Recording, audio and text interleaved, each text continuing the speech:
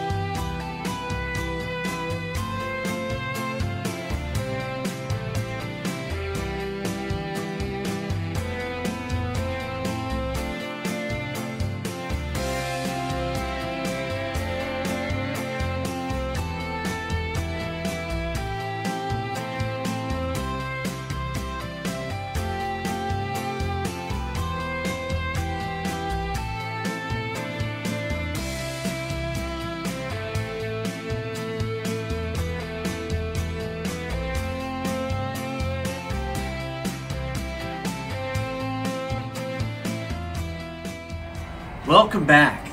Well, as you can see, just about every Western railroad you can imagine is represented here. This is an incredible railroad, and we really appreciate Dave allowing us to take you on a really quick tour. Of course, it was a lot longer than what you see in the video. So let's get started and let's talk about the turbines and all the other cool models that we have to share.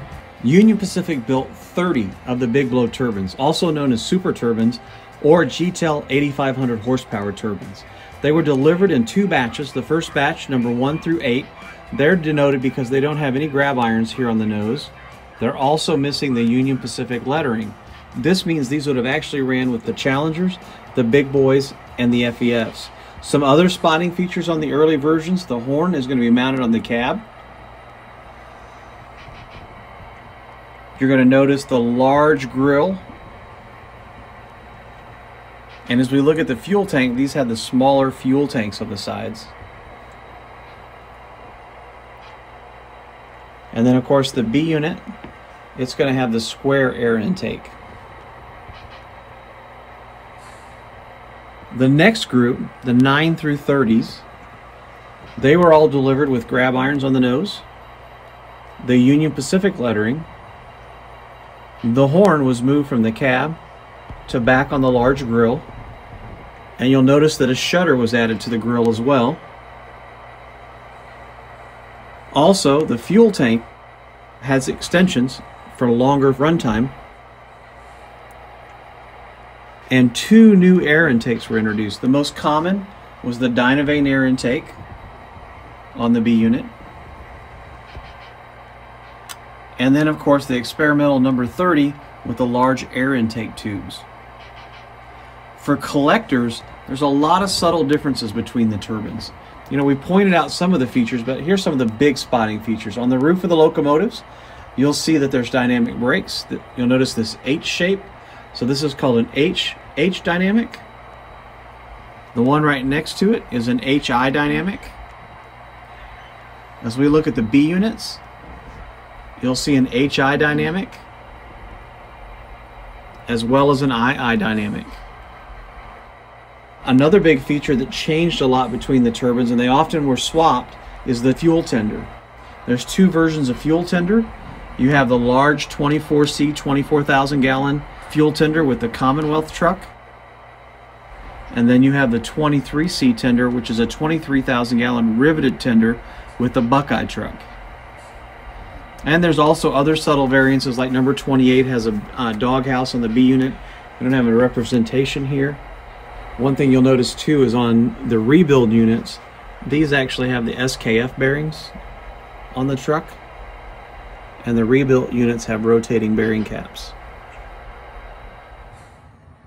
The museum quality HO scale GTEL 8500 horsepower 3-unit turbine is equipped with ESU's latest Loc Sound 5 DCC and sound decoder.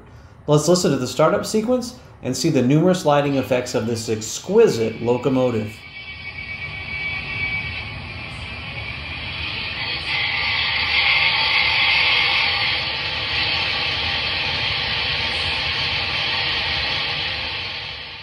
In addition to LED lighted headlights and number boards, the Super Turbine also features LED lit class lights that can be cycled between white, red, green, and off when using a DCC controller.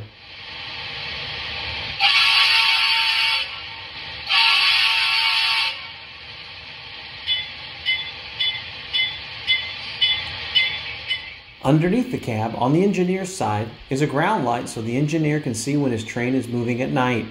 There's also a walkway light in between the A and B unit. Both can be turned on or off. At night, the lighting effects can truly be appreciated. Check out the illuminated class lights.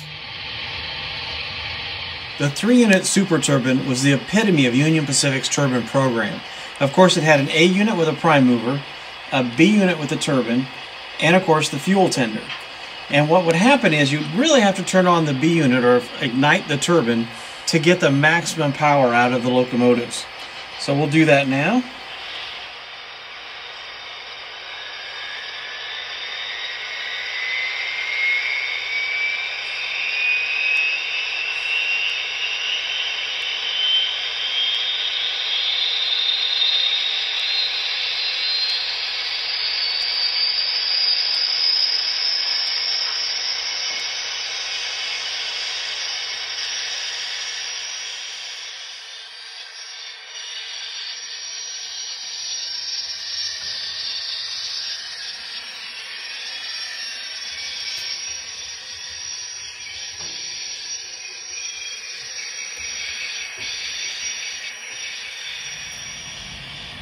So now we're going to demonstrate two unique museum quality features.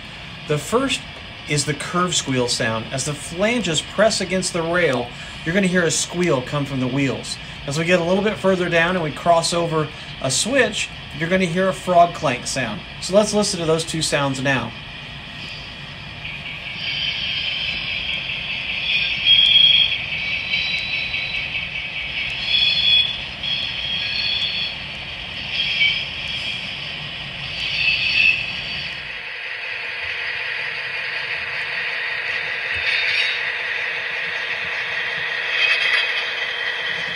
Now that we've learned about the features of our museum quality HO scale big blow turbine, let's watch some run-bys on Dave Houseman's spectacular Western themed Chicago, Denver, and Pacific Railroad.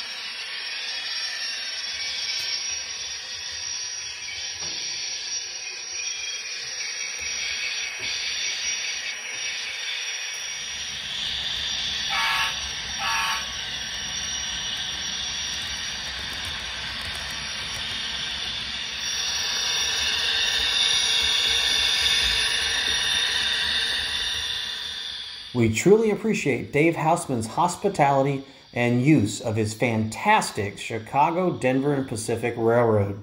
With railroad, road number, and era-specific details, as well as industry-leading features like frog clank and curve squeal sounds, our museum-quality big blow turbine sets the bar high. To learn more about the HO scale Super Turbine or to purchase a 3-unit set for your layout or display case, visit our website at scaletrains.com or a select retailer. If you have not already, be sure to click the subscribe button on our YouTube channel. Until next time, thanks for tuning in.